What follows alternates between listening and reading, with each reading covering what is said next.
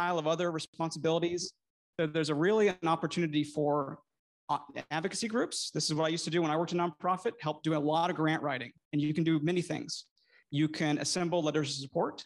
You can go out and get testimonials from communities that would benefit from this project. You can help with the analysis and grant writing yourselves if the city will let you do that and lend a hand. There's a lot of different ways to get involved. And so I encourage you to work with city agencies and help them, give them a hand and get after this funding. So grant funding opportunities.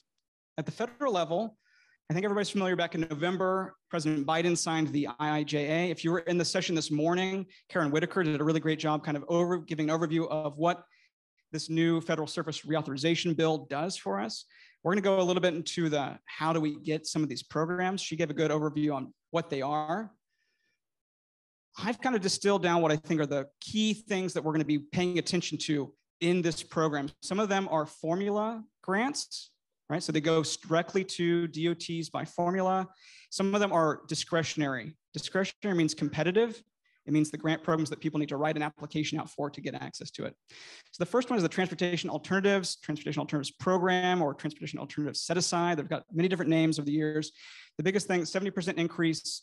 This morning in the session, they talked about how that number went up from getting about $70 million from the feds to I think $123 million from the feds to supplement in California our active transportation program. So what this just means is more money for our program. Another one is the Congestion Mitigation Air Quality, CMAQ funding. This is getting a small 10% increase, and that goes strictly to MPOs to manage.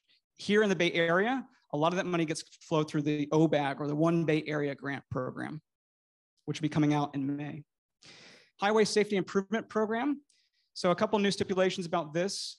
California and all states that have greater than 15% of vulnerable road users, so people that walk or bike, involved in severe collisions, are now required to spend 15% of their funding through this formula on those vulnerable road users. What does this mean for California? So the Caltrans AICP grants, they come out every year.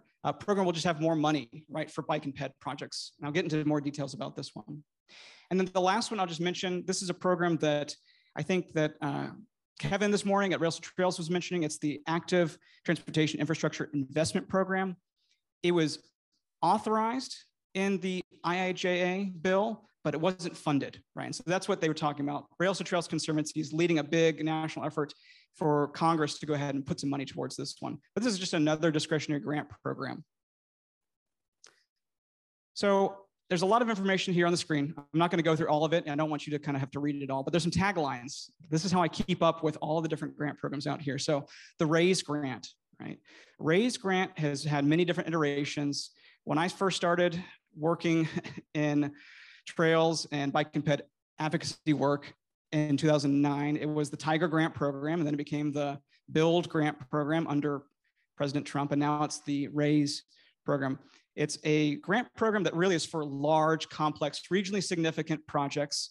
The minimum request is $5 million up to $25 million, all right?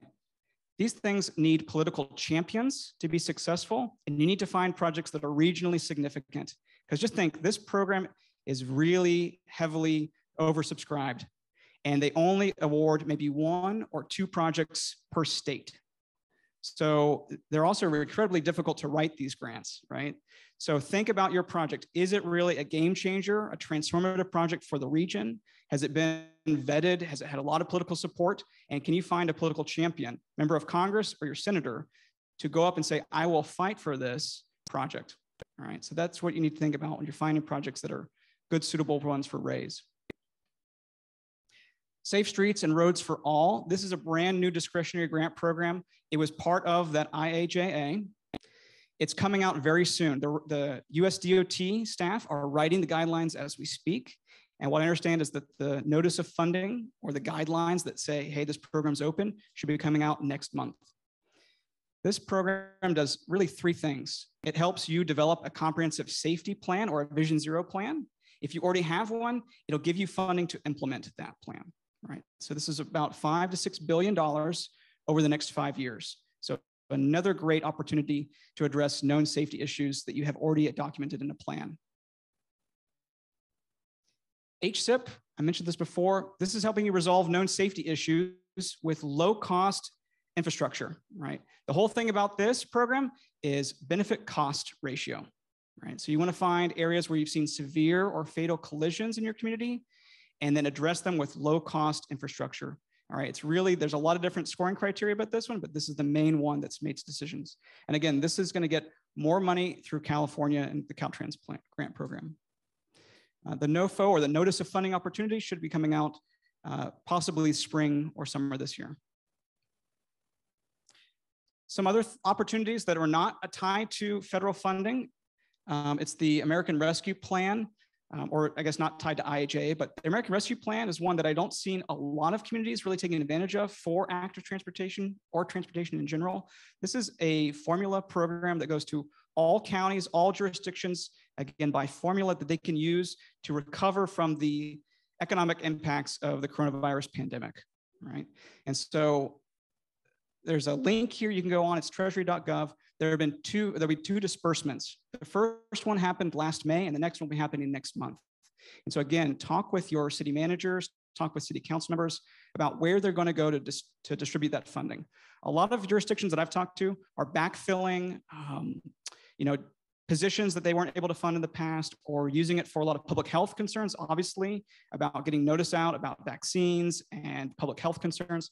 But if there was a nexus between maybe your tourism being affected by coronavirus, you could use it to possibly build new trails or build new trailheads or help support businesses that are adjacent to your active transportation infrastructure. Yep.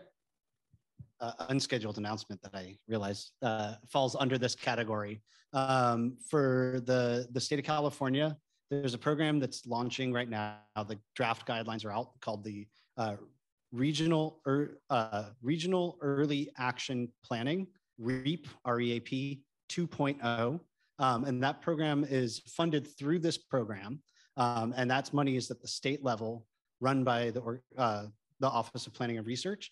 And they're actually going to be distributing money at a block grant level to MPOs. So MPOs are Metropolitan Planning Organizations, SCAG, MTC, things like that. And they're getting a big chunk of money where basically the MPOs are going to be getting this money to do what they want with it. There has to be a nexus to the recovery of COVID. And that includes that it needs to be regionally significant and it needs to be implementation, quote unquote. But it also funds regionally significant trail planning, trail outreach, and network planning. And those funds are coming out. Literally, the MPOs are right now starting to write their applications of what they want to do. So if you're an advocate and your target is one of the MPOs, look up REAP 2.0 and you'll be able to find some information on that. It's a brand new program that's never existed before. It's still in the works. Honestly, we're all still actually figuring out exactly what is and isn't eligible. So this is a really good time if you can look into it and you have someone at SCAG or MTC or any of your other MPOs. Or if you're from an area that doesn't have one of those, they're going to some of the COGS, but something right there specifically that is directly going to be related to both housing and active transportation are two of the main factors. And transit is prohibited because they say, the feds are saying transit already got too much money. So it's literally only option is housing and active transportation. So that's a program that's literally right now about to hit the road and the dollars are about to start flowing there. Great, thanks. Thanks, Mark. And again, I see folks taking pictures or scribbling things down. That's fine and well. We'll make sure that this slide deck is available, posted on the Summit website, or you can reach out to me. Our contact information afterwards. So I think the last one before we'll take a quick break and move on to my other colleagues here on the panel. But something else that was a great welcome surprise, earmarks are back, right? We thought they were dead. People were asking me, my clients were saying, Jeff, should we go after an earmark? I said, no, it's dead. It's not going to come back. And then it was. So there's a lot of great resources out here. I'm not going to rehash some really great things, but I just want to point you to a few links that I found really useful. There's a great webinar that Rails to Trails put out maybe about 2 weeks ago and really dives into how to go about approaching the earmarking process. They're not called earmarks anymore, right? Because that's not vogue. So member designated transportation projects, all right? And so last year, members of Congress put out their request. You went online onto their project, onto their office website. You filled out a small form. and they went through, they selected the ones that they were going to champion, and that made it into the last fiscal year 2022 budget, right? And so those are here. I've got links to the funded projects. Also, all of the requests are linked here. So if something didn't make it through and you're interested in maybe following up on that, you have now a full list of those projects. The key here, my tagline, start by speaking with your Congress member. Match their political needs with your project. This is political, right? There's no grant writer for these grants, right? It really is the ones there. The members of Congress need to get reelected. They have to get reelected every 2 years. They're looking for projects that they can bring home to shore up votes, right? Let's just be as transparent as possible about these. So your job in the audience is to find projects that would look good for them, right? So that's really how you mirror the two. So this is really a purely political earmarking process, but it's another great way to get access to funding. All right, some state funds. The Urban Greening Program, green stormwater infrastructure in partnership with disadvantaged communities. All right, this is really one where it needs to be a grassroots-led effort, working with local environmental justice communities to think about tree planting, to think about trail projects, to think about green stormwater infrastructure that really benefits those areas that have been disadvantaged. This is run by the California Natural Resources Agency. The deadline just passed in March, but it's an annual program. So it's a good one to start thinking about. Again, you need to find communities who have really voiced this need. I've worked with a lot of different jurisdictions that kind of comes from city staff. Those are much harder to shoehorn in. You really need to think about what does the community call out for as a need. Kind of the cousin to this program is the Transformative Climate Communities, the TCC program. It's run by Strategic Growth Council, represented right here by Marc, but this is a $140 million grant size back in 2020. We think that there'll be there's another grant deadline coming up in 2022. Again, very similar, environmental justice communities shaping their future, all right, for reducing greenhouse gases and undoing and mitigating some of the effects of climate change. So once again, it's working directly in partnership with disadvantaged communities that are having a seat at the table and decision-making about how these grants are spent. There's a multiple step process of getting this funding that you can go to the website and find out more. STP, the Sustainable Transportation Planning, it funds citywide corridor and trail plans. Right? So in order to be eligible for many of these grants, you need to have already gone through levels of design. You need to go through and make sure that the public is supportive of the project. In order to do that, you need to have funding out there for planning. This is a great resource to go to. It's an annual grant program. Some of the key winning themes are projects that benefit disadvantaged communities.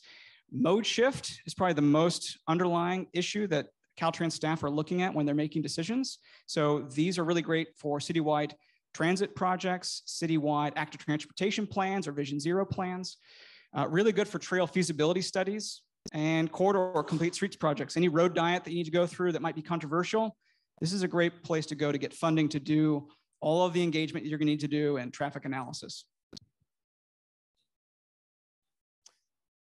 TDA, Article 3, the Transportation Development Act. This is a formula funding.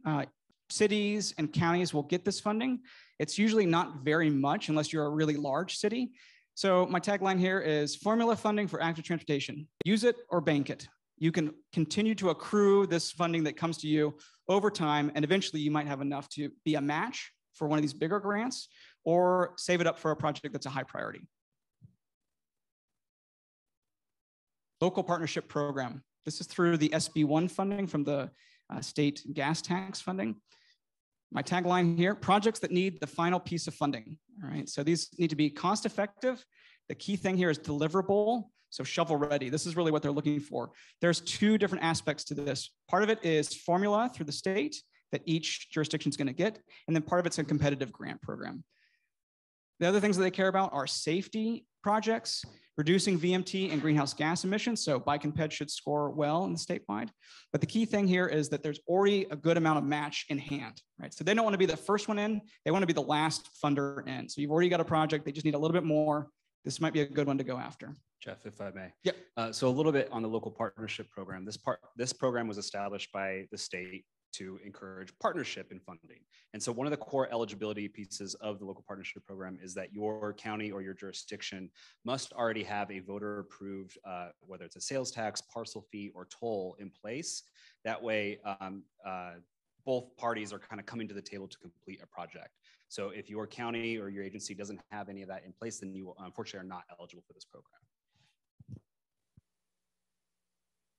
Thanks, Karl. OTS, off of traffic safety, education and encouragement campaigns and programs. All right, this is a program that comes out annually. There's no maximum amount, but the average grant, I went back and looked over it the last couple of years, it's about $250,000. And again, these are really wonderful for education campaigns, encouragement campaigns. They're great for partnerships to reduce historic crashes. So this is a wonderful grant program. A lot of cities have their police departments apply for this funding, and that's the way that they typically have done in the past, but it doesn't have to be that way. Yeah. I'm going to speak as myself here, not as a government employee. OTS grants have like a 90% award rate. They're a really high award rate. They're small amount of money. The applications are actually very simple. They are really, really sucked up by police departments. And they even use this money to go ticket people for jaywalking. They use it to do bike stings. This is like a tapped fund for those of you that are advocates who want to help see police reform and want to see other forms of enforcement and other forms of traffic safety. It's a small amount of money. It just takes some partnership with the local agency and say, like, instead of giving $250,000, so some cops can go stand on a corner and get overtime and ticket people for crossing mid-block, give it to us, help our community, and really bring that forward. And it's public health agencies can apply for it and other agencies. I think this is one of those things that really is, as a former advocate back in my day, this is such an underutilized amount of money where it can really help your budget. You know, $200,000 to any of your local advocacy organizations can go a long way to do the work that you're already going to do.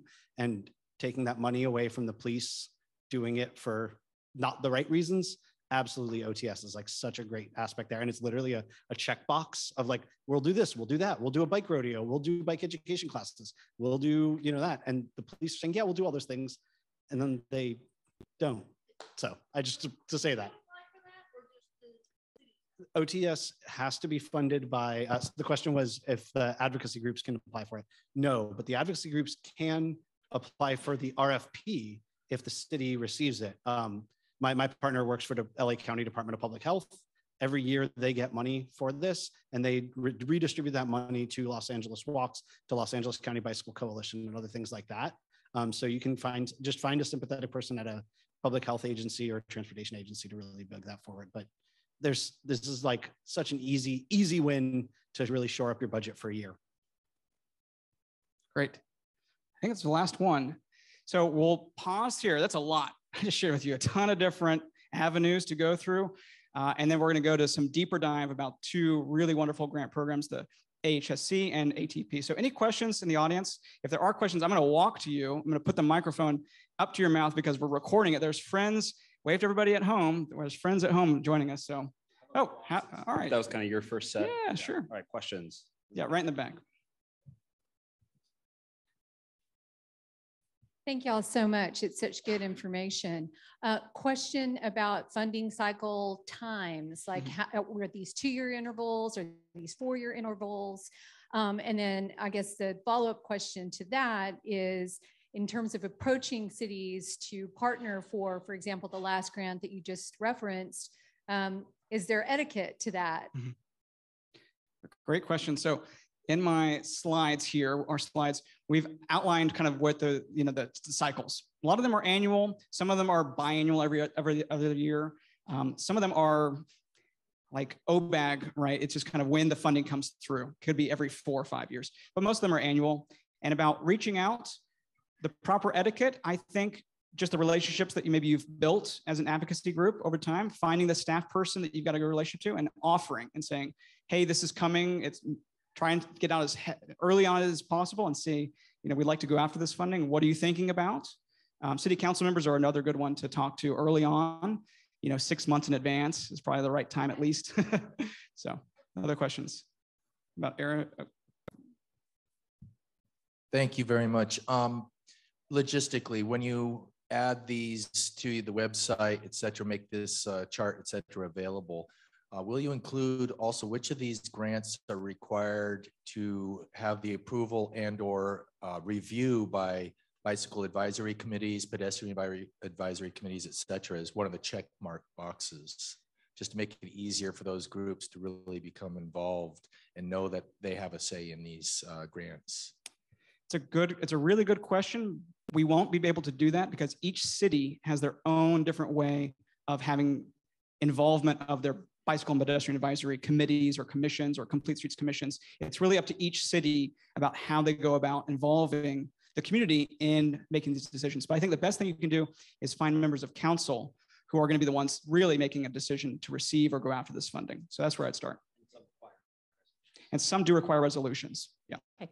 So this is a little higher level, more in terms of how money is distributed and how those of us who are in the less densely populated parts of the state can work this. So for example, we're the least densely populated county in the Bay Area. So we have fewer taxpayers per mile of road, but any of the formula things go out per population, not by mile of road. And then the competitive things, rightly so, are giving more weight to projects that are serving disadvantaged communities, which ours are sort of scattered amongst the things. So I guess the question is how to find a creative way to navigate that to still get our needs met when it seems like the two ways of divvying up money are sort of stacked against us. It's a good question, something that I've unfortunately struggled with a lot. A lot of clients come and say, we want to, either they're in affluent areas but still maybe through Prop 13, they don't have the tax resources, even though their property values are very high. They don't have the funding to do a lot of these things, or in rural areas. And so there are some grant programs that I've mentioned here that aren't tied to disadvantaged communities, like AICP is really certainly a good one. If you have safety issues, right? If you can really key in on that, that's one where it's definitely more by the benefit cost analysis that I mentioned. There is a federal, Karen Whitaker this morning was mentioning a rural transportation project that I'd like to look into more. I don't know enough about that. But I don't know if you've got other ideas, Karl or Marc, here to help with. Yeah, Eris, I was just going to say you're kind of getting ahead of me a little bit. Yeah. So something that MTC is trying to do, because our whole goal is to try and get as much state dollar, as much money in general to the Bay Area for any type of improvement. And in the active transportation space, since the predominant funding program is the active transportation program, we're trying to explore opportunities to make it easier for jurisdictions to apply, trying to help them come up with unique ways to qualify as a disadvantaged community in a certain way, and encouraging them to start doing primary data collection where there are pockets within larger areas where that wouldn't qualify as a disadvantaged community. So we're starting to think about that, trying to work within the guidelines that exist to help our jurisdictions. Yeah. Let's take one more and then we'll keep going on. We'll do more Q&As. So if you can't get to you, we'll save it. Anybody else want to ask a question now? All right, I think we turn things over. Let's see where we are. I think to me. All right, Karl, you're up next. You want the clicker? All right, so we have a lot of people file in during the first part of the presentation. And so I just want to take a quick poll of the room again. Who's representing a nonprofit organization? And what about a government agency or a city, something like that? All right, and private sector? Okay, so distribution's still about the same with a little bit more private sector folks. And so again, I'm Karl Anderson with the Metropolitan Transportation Commission, the Bay Area Metropolitan Planning Organization. I manage state funded programs for MTC, and one of which is the Active Transportation Program. The Active Transportation Program was established in 2013 by the California Transportation Commission, and it essentially consolidated a lot of the siloed little buckets of active transportation funding and now created a competitive program for the state.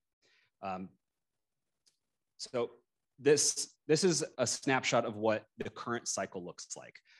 The ATP program is a 4-year program that is adopted every 2 years, and we are in the middle, or we're at the beginning of ATP Cycle 6.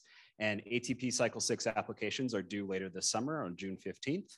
And here's a snapshot of the federal fund, or of the state fiscal years that funding is available, and how the distribution of funding is split up. So the active transportation pot of money is split into 3 categories. 50% of the funds is managed by the state which is the CTC, where they evaluate their the whole pool of projects and award funding. There's 325 million available in that pot of funding. 10% of the overall program is what's called the the small urban and rural program. So 10% of the overall funding goes to jurisdictions and counties that are outside of a MPO. And that pot of money is the light blue color here at the bottom, which would be $65 million, which is available there. And then the remaining $260 million goes to the 10 large MPOs throughout the state for them to manage their own regional competitive program. And so my role at MTC, I manage MTC's regional competitive program. For our share, we have $55 million available this cycle.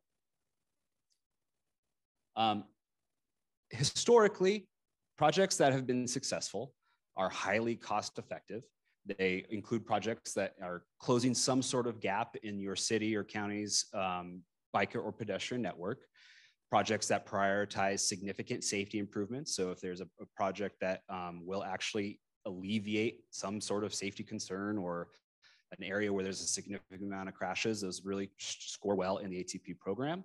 And projects that are a combination of infrastructure and non-infrastructure programming. So projects where you are implementing some sort of new improvement in your community, and then you're coupling that with some sort of education or outreach initiative to, show your community how to use it.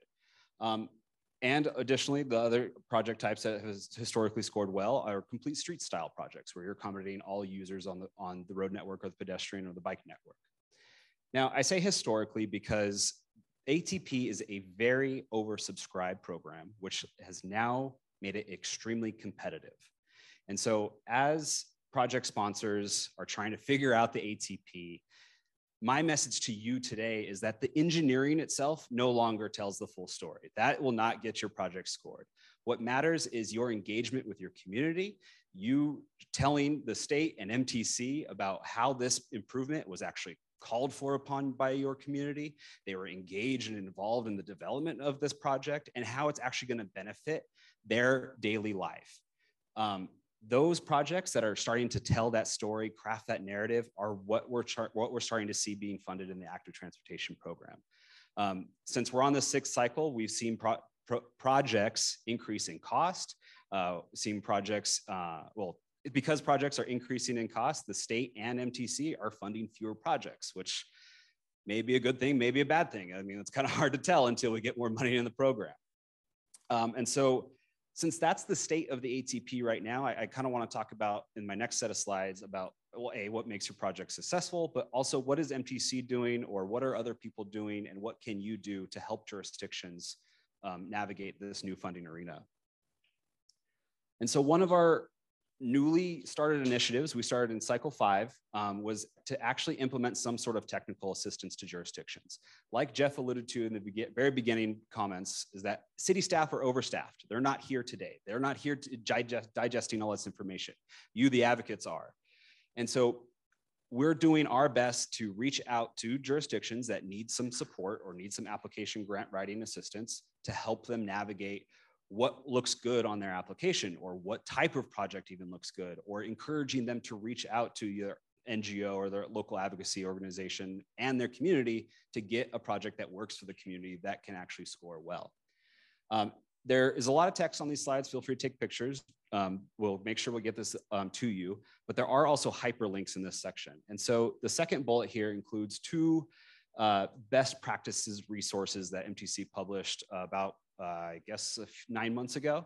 And one of them is an infographic that shows you where you should be in your application development timeline if you are going to pursue ATP as a grant for your community. I don't know if this has a laser. I don't see it, but anyways. And essentially, we're right here. Call for projects has already gone out and jurisdictions should be working on their application. Now, for this moment, you as advocacy organizations or nonprofit organizations should be reaching out to your city and saying, hey, are you considering ATP? If so, what can I do to help work on your application? Do I need to connect you to any sort of community? Have you done your public engagement? What types of meetings have taken place? All those questions, that's what you need to be asking kind of in this moment.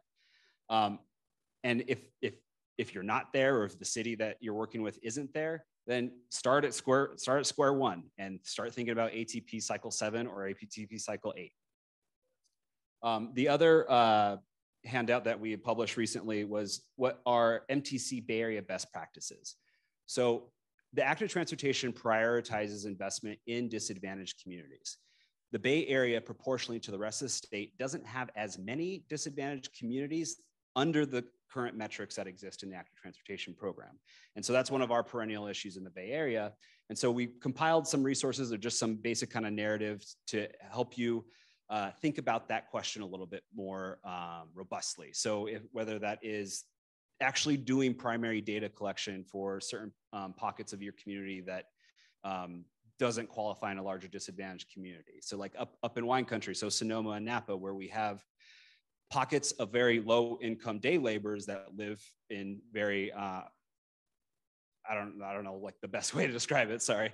Where we're in areas where there's aren't even sidewalks. I mean, if you show in your application that say, hey, we have this pocket community, yes, it's in Napa Valley or it's in Sonoma Valley, but these are the people that are actually going to and from work every day. If you show that in your application, then you can actually provide a constructive narrative saying that this investment from the state will improve the lives of the disadvantaged community members in our jurisdictions.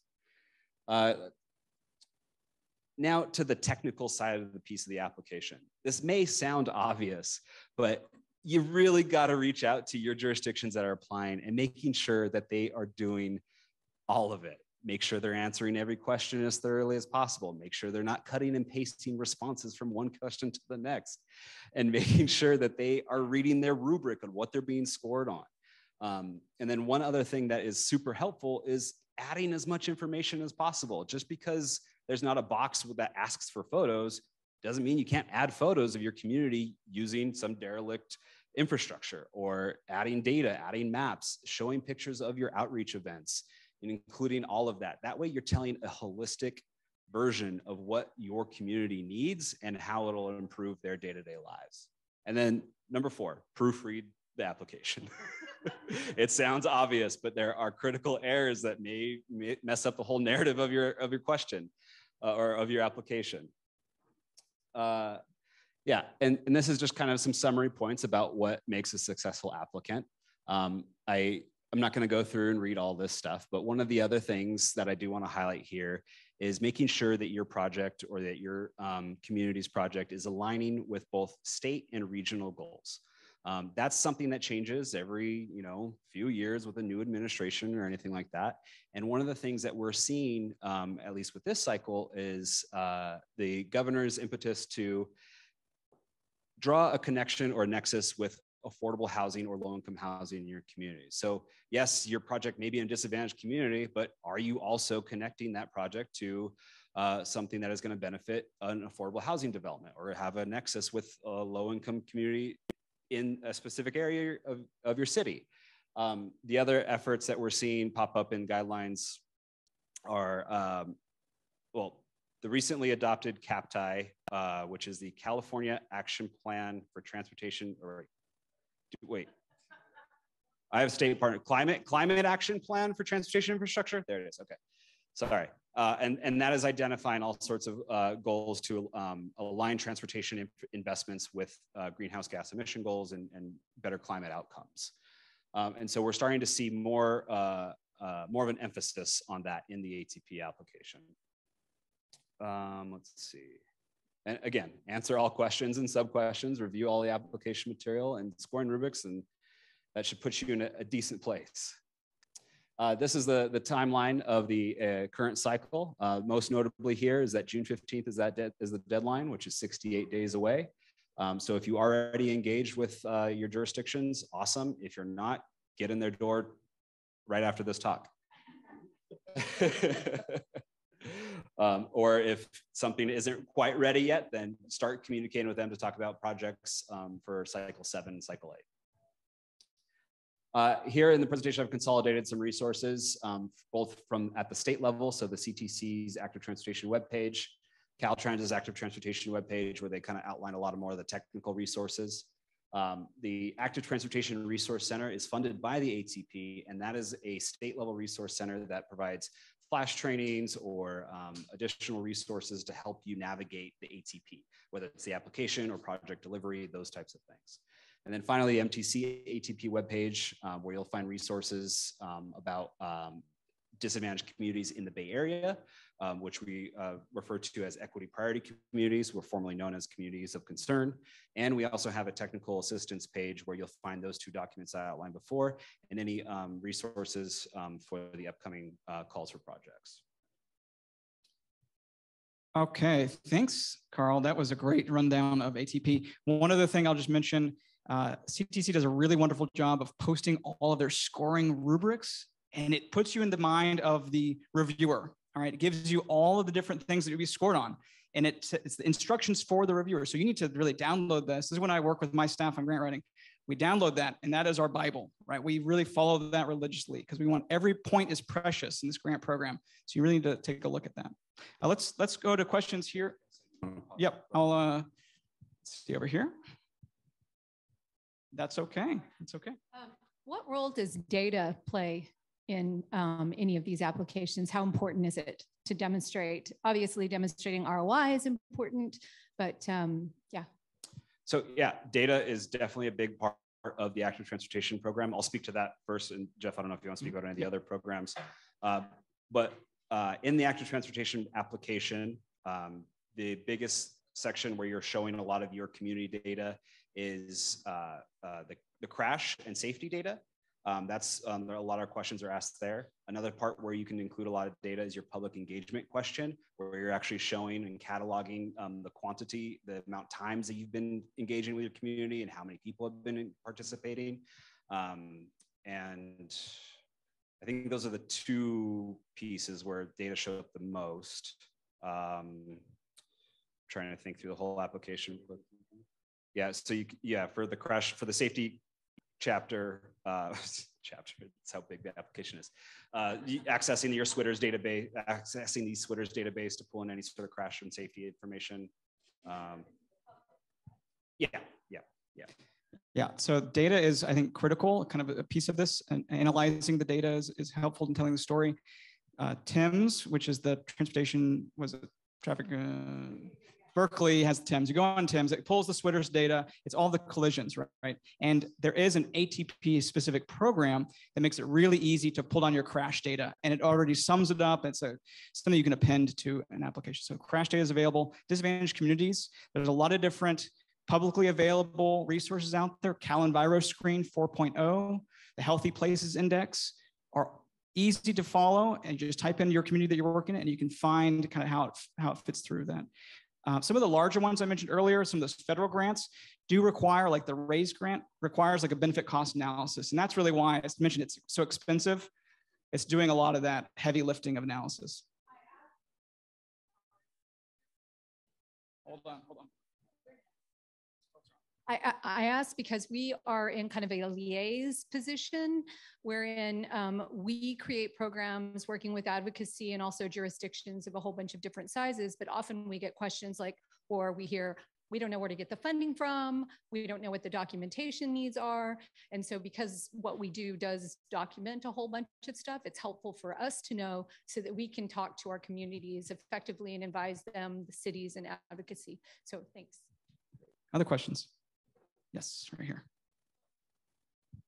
I live in the city of Panol, just a small city, and I've been advocating for years that the city be more active about applying for grants.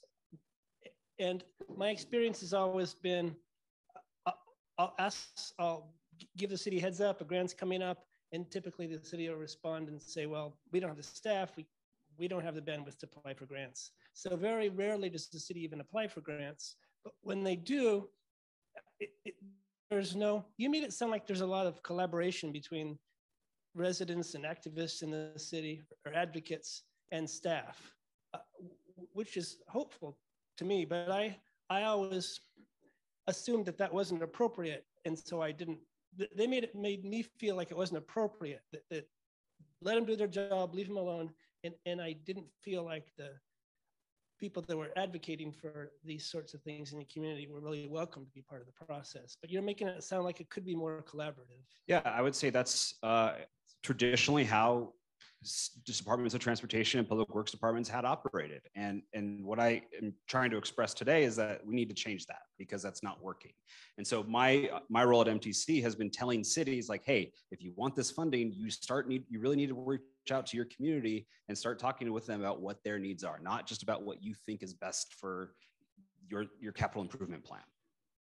And so I also do want to say that it's not just the city that can apply. You can also get in partnership with your local school district or a public health organization, and then you can jointly apply with the city. So that could be another opportunity or way for you to make inroads to get an application on the books and say, hey, look, I've partnered with our public health department or our school district. We need you to help deliver the project, but hey, we'll write the application. We'll put it all together, but they still need to be at the table for it. Yeah. Hey, thank you. So I'm a tenant rights advocate in San Francisco. I work with in public housing and with the Hope SF project. So it's the massive redevelopment of all public housing, or the 4 biggest sites of public housing in San Francisco. One of the things is that as these sites have been redeveloped, they're dramatically dropping parking spaces. And so forcing residents to figure out, what do you do? At 2 of the sites that have already been redeveloped, this is becoming like a really big issue where tenants are like, what the hell? I started working with tenants on bike riding. And so we also have a really good relationship with like local city supervisors, et cetera, and staff. But would that be something in terms of like getting a whole like integrated program of like getting cargo bikes, getting electrified bikes, et cetera, into public housing for tenants as this shift is happening with the redevelopment? Is that something like this could be would that correlate? Does that work well with this, right? So the active transportation program doesn't fund bike purchases. Of the list of programs that Jeff had presented and that I am thinking of in my head right now, I can't identify one state or federally sponsored program that does fund bike purchases. I do know, or AHC does in a few minutes. We'll talk about there. But I do know that there are private entities that do that. And I don't think anyone's really done a consolidation of what funding programs exist in the private sector for active transportation improvements. But I have a feeling there's some out there, and we'll let Marc talk about the AHC program in a bit. I will just say directly to your question, I can't remember who funded it, but I know the city of Santa Monica has this is not my work currently, but that there's a zero emissions program in the city of Santa Monica that involved buying like pedicabs and electric bikes for deliveries and seniors having access. So I know however they funded it it was funded by a state, I believe a state program. So are you from Santa Monica and have the answer to that? Oh. Yeah. Hold on. We'll get to the mic. Just one second. Hold on. No, there are people online, so you're gonna. There's lots of programs if you get creative across the state and at the federal level that you can pay for bike share purchases and also for particularly e-bikes. I think it's a hot area right now. I think the cap and trade funding that's, I don't know what the acronym is, but is in Los Angeles, there's funding that's actually just being used today for purchasing e-bike for e-bike library. So there are opportunities. We can talk later if you want to. You want a list? I think it's a really timely question because I'm getting clients right now asking about e-bike subsidies. We're working with San Mateo County, which also does not score typically well for ATP. They have a self-help tax measure, and they're using some of it to fund through their TDM call for projects, a couple of e-bike subsidy programs. So I think we're going to see a lot more of that, and it's probably something we need to take a look at. Other questions for ATP? Is there a limit of how many applications an agency can submit and score well on? There is a limit on how many they can score well on. That's the funding limit. But no, there's not a limit on how many applications a city can submit or a request size, as long as it doesn't exceed the amount available. Great. Other questions? Yes. My question was just about the funding that you listed at the beginning, like the split. I'm just wondering, how does that fit into like Governor Newsom's 500 million extra into this? So I will say that there are two proposals that have been identified by Governor Newsom to augment the active transportation program by $500 million independently. One of which was identified in his draft January budget proposal. There was $750 million identified for active transportation improvements, 500 million of which would go to the active transportation program, another 150 million for a pilot program funding bike highways or bike boulevards. That is just up in the air until the budget is actually adopted. So that will require negotiations with the legislature before we actually know if that's going to hit the AICP. The other one, admittedly, I don't know too much about, but is a separate initiative proposed by Governor Newsom to augment the program by $500 million. And I think that that is going to require a separate legislative action. I think it's its own kind of like standalone bill. I don't know if anyone in the crowd knows otherwise, if that's right or not. But it's just kind of, it's up in the air until it's a reality. And if that does actually hit the program, then it'll follow the same funding split or funding distribution as is already outlined in the legislation. Let's go on to Marc's session, and then we'll do more Q&A. How about that? All right. Hi, everybody. Marc Caswell. And we'll get started in 1 second. Just a heads up for those of you, especially Kent, I think especially you. I many years ago signed up to be a volunteer reviewer for the active transportation program. I just checked in with the staff and they said, yeah, they're looking for more volunteer reviewers. It's a really interesting thing. You get paired up with somebody who doesn't live near you. You review 10 to 15 applications that are not in your area. And you kind of start from scratch and learn about that and you rank them. And they get so many that they need volunteer folks. So I'm not sure if the websites, if there's still a place. I know I actually found out about it from Streets blog back many years ago. And I always recommend folks that if you want to learn how the sausage gets made, volunteer and you can actually help make that sausage, and then you know how to write a better one in the future. Both at the state and regional level. So I'm looking for volunteers for anyone in the MTC area or in the Bay Area, and then the state is looking for anyone across the state. And it's like 50-ish hours over the period of like a month, and it's a long day. You come home from work and you're like, all right, I got to open this one. Which, to that end of your comment about data, I'll just say, good to have a lot of data, good to have a lot of information. Also, don't waste people's time by adding a ton of junk, because they literally are volunteers and they're people who are doing this because they care. They're people like you. They're people who work at government agencies, nonprofits, and things like that. So you always want to kind of be succinct, clear is really a key factor there. But I would say, I don't know, Lori, should they come talk to you if they want to sign up? So yeah, and consultants are prohibited, just a heads up, because I got kicked out when I became a consultant. All right, so Marc Caswell, I'm with the Strategic Growth Council. For those of you that weren't in the room earlier, Strategic Growth Council is part of the Office of Planning and Research, which is part of the governor's office. So I'm 3 levels in and a lot of acronyms there. And I'm speaking today about the Affordable Housing Sustainable Communities Program. AHSC is what we call it at the state. Some people call it ASIC, but we call it AHSC.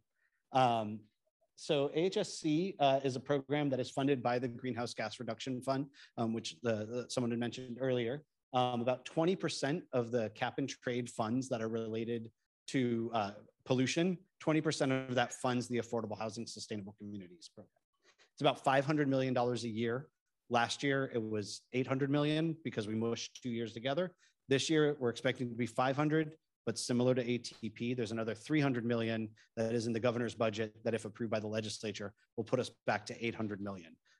So that's a lot of money. And every year we're on round 7 right now, because ours is annual, while ATP is every other year.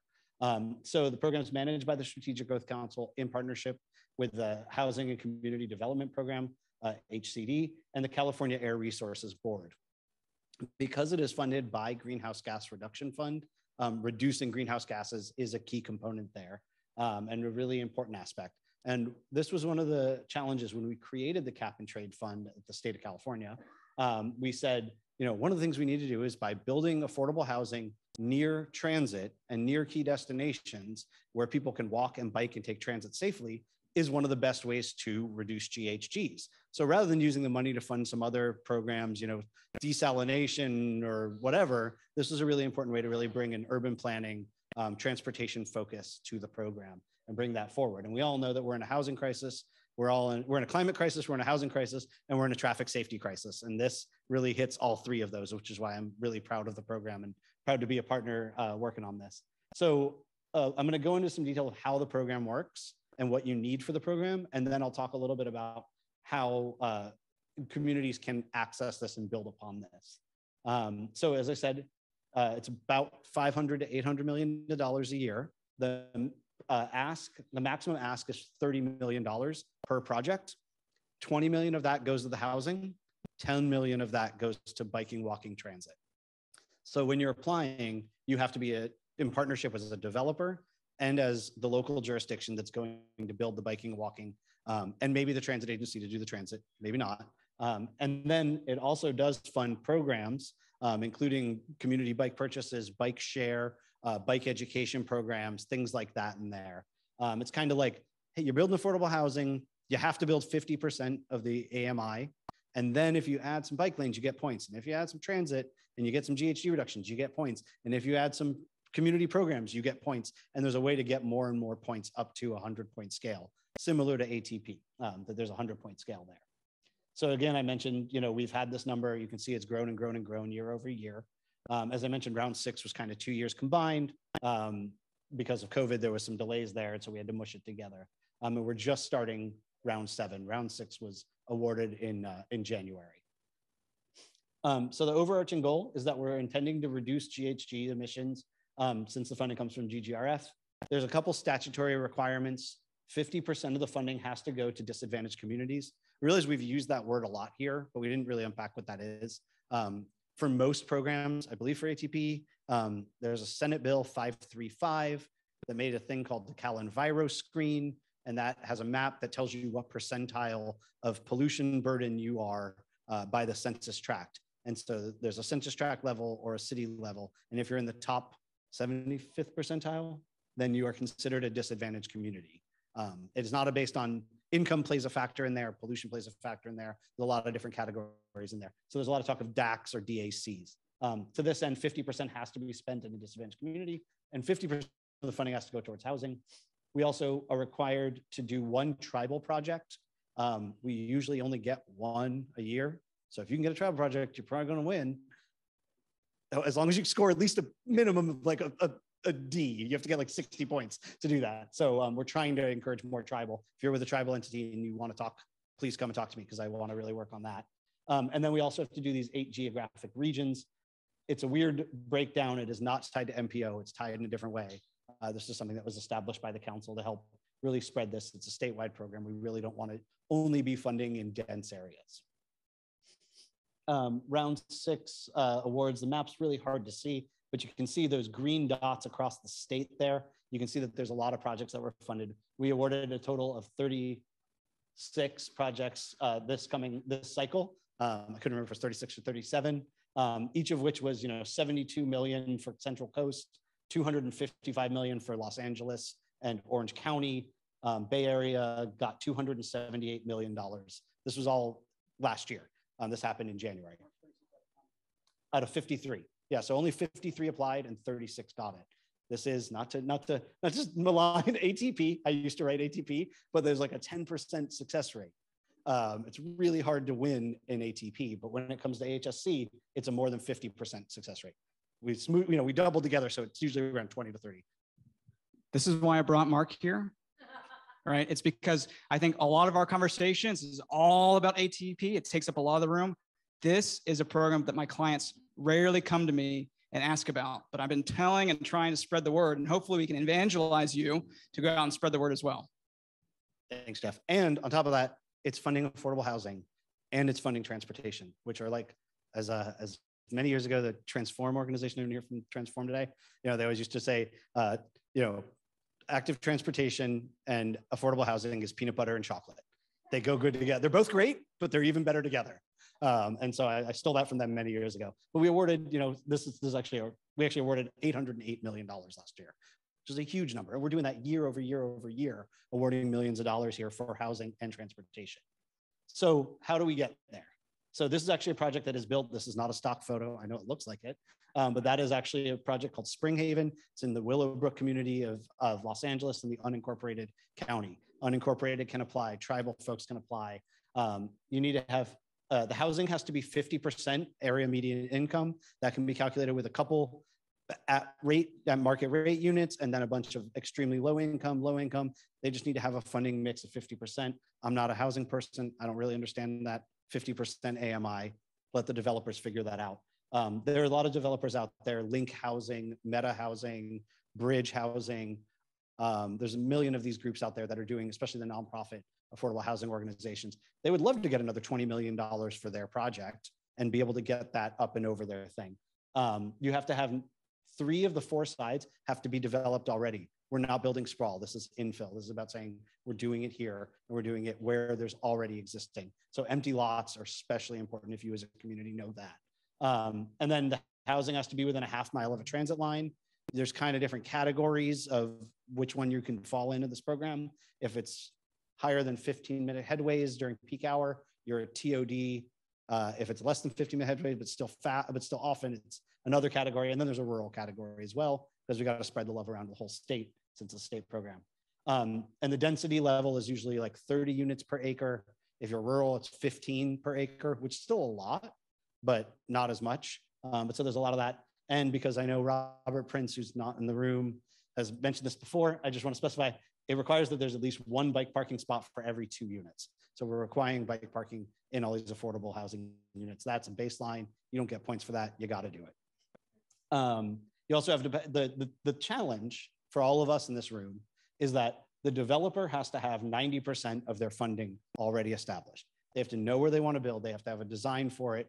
They have to have that property as owned. And they have to say, yeah, we got about 90% of our funds and we're going to tip it over with 20%. And they can go and apply for other funds after that. But a developer is really important here. And I know some folks bristle at talking about developers, but we're talking about developers for affordable housing and a lot of nonprofit affordable housing. And as I said, they get 20 million. And then the local jurisdiction gets the other 10 million to do the biking, walking, and other stuff there. There's also trees and some other things. And the best part about it is, like, I'm a planner. I hate being a planner. I want to be a doer. I've done everything I can to stop saying, like, I want to write another plan and put it on a shelf and have no one actually implement it in 10 years. And it just sits there and collects dust. The thing with this is if you get the money, you have to build it within 5 years. And I was in a meeting literally once where a developer was sitting there with an unnamed transit agency. And they said, well, but what if you don't end up building that bike lane? What if enough people complain and cry about the bike lane and say, no, don't take away my parking, and you guys decide not to build the bike lane? What's going to happen if we've built the housing? We want our 20 million. And the developer looked and smiled and said, well, then we'll just sue you. And it was like, oh crap, okay. And then the city's now going to pay 20 million to the developer to do that. It's kind of scary, but it's really great because it's like you're binding your hand together. You're in a joint liability agreement, and you have to build it within 5 years. And that's, I think, and the thing is, they can build the bikeway or the sidewalks or the transit quickly, and then the housing can be built. But everything's got to be done by 5 years. As I said, it's great to do planning. It's great to do engineering and design work, but like, I'm ready to see things on the ground. We all have good ideas. Let's get them built. So as I mentioned, 100 points score, 30 points go to your greenhouse gas reductions. Dirty secret here, biking and walking have very minimal GHG reductions compared to buses. Buying a new bus, taking a diesel bus off the road that's operating 12 hours a day, polluting a lot, taking one bus and making it electric, and looking at the number of people that are served on that bus compared to how many people are served by a new sidewalk or a bike lane, it ends up blip there. That's the way the data shows from the greenhouse gas reduction. So that is always a challenge, but we require you have to build bike lanes to get points.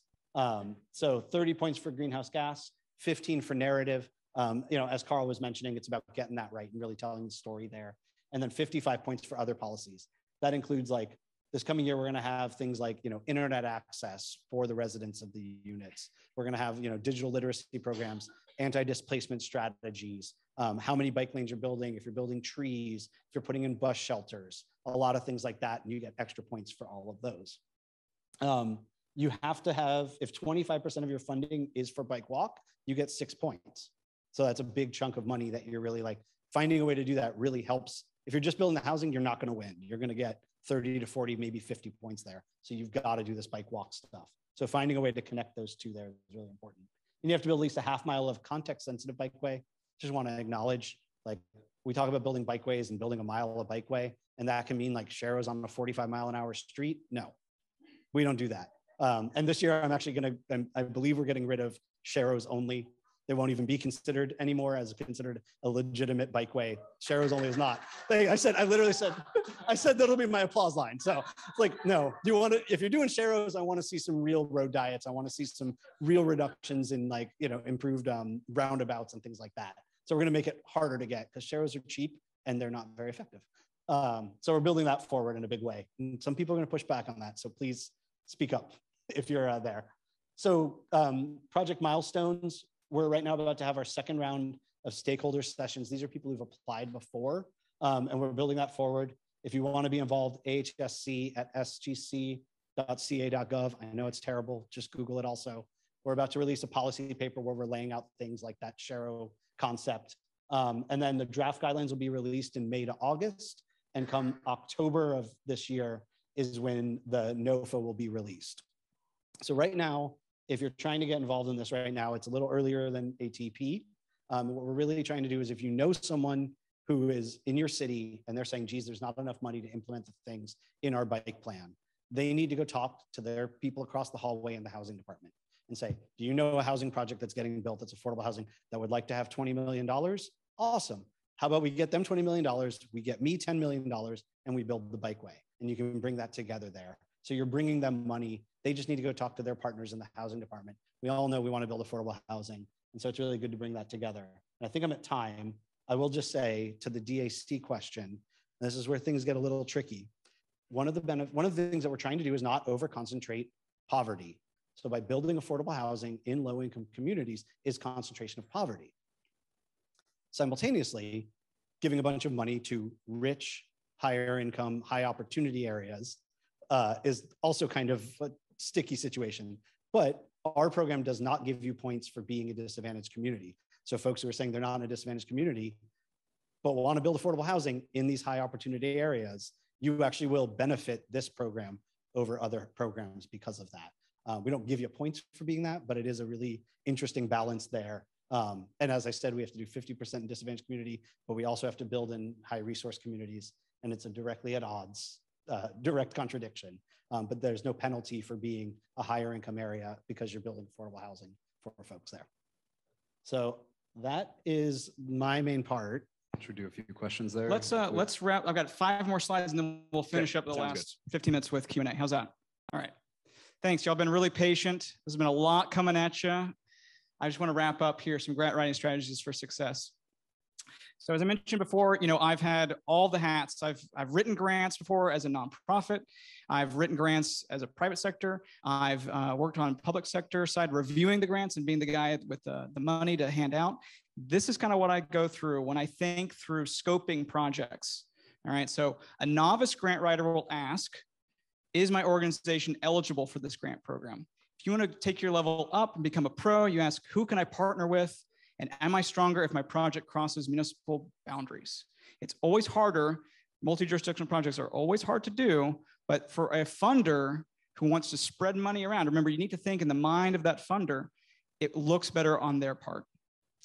A novice would say, what projects are eligible? A pro will ask, is my project competitive? Right? It's not just that it's eligible. Lots of things are eligible, but you need to go back and look through that scoring list. Well, who's actually getting the funding, right? Is it competitive? What projects are most often selected, and what do they have in common? What does the scoring criteria say? Again, go back to the scoring criteria. All right? I've read a lot of grants when I was a funder, telling a wonderful story, really compelling, but you didn't follow any of the scoring criteria, and you got a 2, right? So sorry. What match is required? A more important question is, how much can my organization afford to provide? All right, don't meet the minimum. Can you go and exceed that? Again, these funders want to spread their money around to as many projects as possible. So if you come in, especially if you're a wealthier community, if you can come in with 30 or 40%, it makes you look like a much better candidate for that funding. What other funding sources can you leverage? What other private sector can you go after? What other tech funding can you get to contribute? When is the grant due? right? That's always a very important question, sure. But more importantly is how much work needs to be completed in advance. There are a lot of long lead items. Public outreach, you can't do that overnight and do it meaningfully, right? If things need council resolutions, you need to get on their agenda well in advance, right? There's a lot of work. Design, right? If you need concept designs or cost estimates, those can't be done in 2 weeks.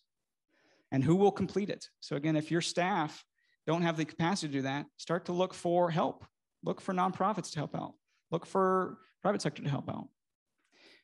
Where can I find the grant guidelines? I think more importantly is who can I speak with from the funding agency? When I was in public sector, it was my job to go out and meet with folks and talk about my grant program. And that's what Karl and Marc are here to do, right? So go with them and talk about your project. There's a lot that's not stated in the grant guidelines. The grant guidelines have a lot of information. You definitely want to read those and know those, every single letter of it. But start talking with staff early on, and especially in between cycles. Are they able to join a site visit or review a draft? You know, Caltrans Sustainable Transportation Planning Grants, they will actually, Caltrans staff will read your proposal, your draft before you submit it and give you feedback before they go to review it. How great is that? So my last 4, start early. If you remember anything, start early. Beware of long lead items. Tell a compelling story. Karl was talking about this before. Marc was mentioning this. Tell a compelling story. Use data, cite evidence, use research, use your analysis, use your photos, use your testimonials. What I really want to see are people taking YouTube videos of folks that are living in these communities and hearing from them directly, and then post that YouTube link in your proposal. Anticipate and mitigate red flags. Funders are looking for reasons not to fund your project because they don't want to end up with a project that's going to go belly up. So anticipate and mitigate those red flags. What does that mean? Put yourself in the shoes of the funder. Do you have the right of way under public control? If not, how are you going to do that? If you've not gone through CEQA or environmental clearance, what are the steps you're going to do? What are things that the funders are going to be thinking about that you can already say, I know this might be a concern, here's where we're going to address it. That puts them into a lot better state of deliverability. And then finally, be persistent, right? You're not going to win every grant that you go after. So request a debrief, revise, and reapply, right? It's just like suntan lotion. Sometimes you got to put on multiple different coats and sometimes it comes through. So be persistent. And that's it. This is our contact information. We've got another 12 minutes of your time. Thanks a lot.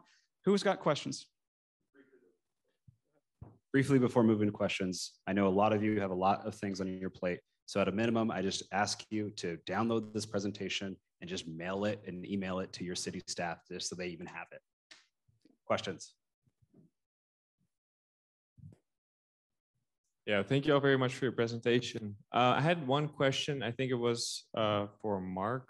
At some point you mentioned you're giving more points for a bus versus pedestrian, cyclists, etc. And that argument was based on greenhouse gas emissions. And I was wondering, given the difference between greenhouse gas emissions being a global issue and local pollution being a separate issue, what was the motivation behind that argument, or the system of giving an electrified bus, more points than walking and biking?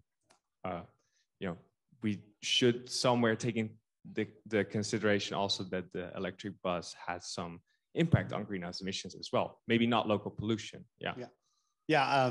The short of that is that the greenhouse gas quantification method is created by the California Air Resources Board. And there's a bunch of them. I think ATP has one, even though I don't think there's points directly tied to it. But ultimately it's based on census data, VMT reduction, and type of trip that's taken. And the national census data says, well, the average bike trip is 1.2 miles, and 0.2% of the population takes a bike. So when you add that in, it's like, oh, well, there's a minimal amount, and that number is different in Oakland. It's different in Los Angeles. It's different in different places. But there's kind of a data there, and they have to come up with some data, and that's the data that was chosen. But one of the good parts is that we value our partners there, and we work with them closely to make sure that we're complementing. And it's kind of counterbalancing, but it's kind of complementing, where we're giving the points for the bike lanes and giving points for sidewalks because they are not quantified in the greenhouse gas reduction fund. The same applies to the internet. Same applies to anti-displacement. And so we're having this balance where, you know, we only have 100 points and you cut that pie into bits, and some of it is greenhouse gas, and then some of it is other things that we want that don't get you points in the GHG quantification.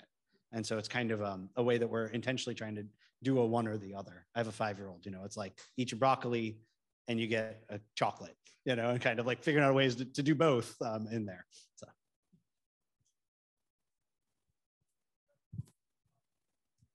Hi, I'm representing a nonprofit. We sued Caltrans when they were building the Caldecott Tunnel, and we got awarded $8 million. And we got a whole list of projects from 1 to 50.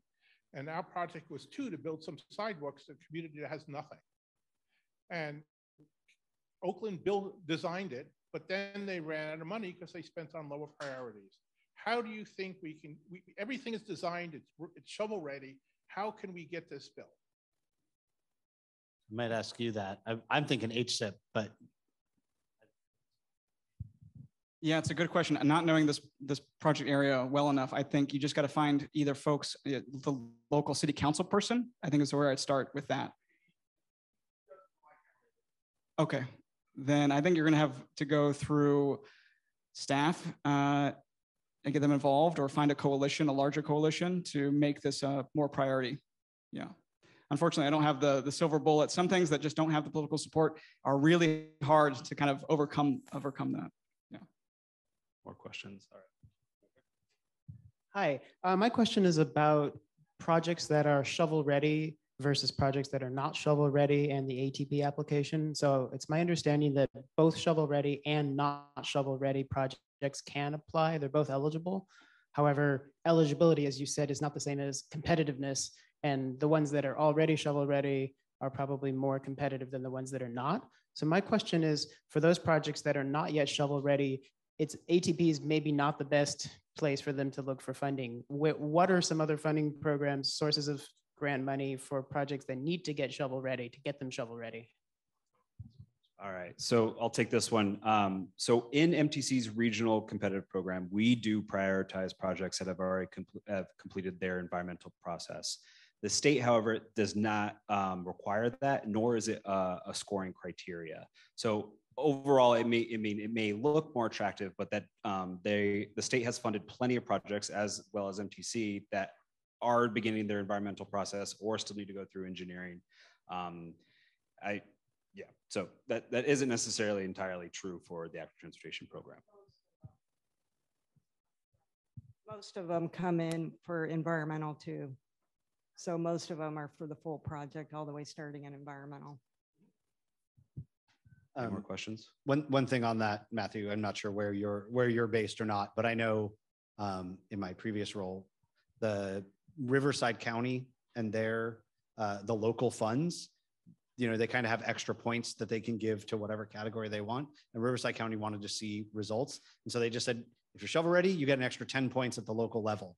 And they just said, we want to see it built. We don't want to do the plans. And so the Riverside projects, you know, were literally, if it was shovel ready, you might not win at the state level, but then at the local level, you jumped up by 10 points, which would be enough to usually push you forward. So sometimes whether it's MTC or the other MPOs will sometimes make shovel ready an additional category.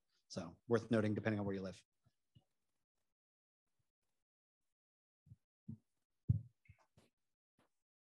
Just a question on TCC grants, maybe for Mark. I was Googling, like, is that something that agencies and nonprofits should look at for planning for active transportation infrastructure? Is that something that, you know, is more something else? Yeah, I'm 6 months on the job and I work closely with the TCC team, but I wish I could speak more to it. But TCC is a really awesome program. It's deep engagement. They don't get as much continuous funding as we get, so it's been on and off, but it is something that for especially advocacy organizations, local community-based advocacy organizations can really work together, and they partner with usually the city, and then is really about visioning your community and identifying what's missing, what you need, what else, or what needs to be added or removed, and is really a deep vision. I like to think of like AHSC is like build the thing here, and TCC is on the other end of the how do we make sure that the community's voices are empowered and heard? And they're a great team, and that will be launching, the NOFA for that comes out in about 2 or 3 months, I think. The NOFA's out. Okay. Yeah. So yeah, I think it was like the last couple of weeks. So yeah, but yeah, and I can happily connect, reach out to me or come talk to me afterward, and I can give you the contact information. And similar to what Karl said, there's actually technical assistance for people to apply. AHSC has that as well, but usually for cities. But yeah, TCC is a really great program if you have a community-based led organization ready to see change. Great, we got time for more. It's 3:25. Otherwise, we can let you get on and go have a snack or get ready for the next session. Anybody guys have a last question? Yep. Oh, hold on one for the people online. Okay. Yeah, it's a good question. I don't know. We're going to talk with the Cal Bike folks, and we're going to try and get this presentation on the website. And otherwise, if you signed up, we'll make sure we find it. We'll get it distributed out that way. Or email any of us directly. Yeah, or give us an email. Thank you all. Thank you.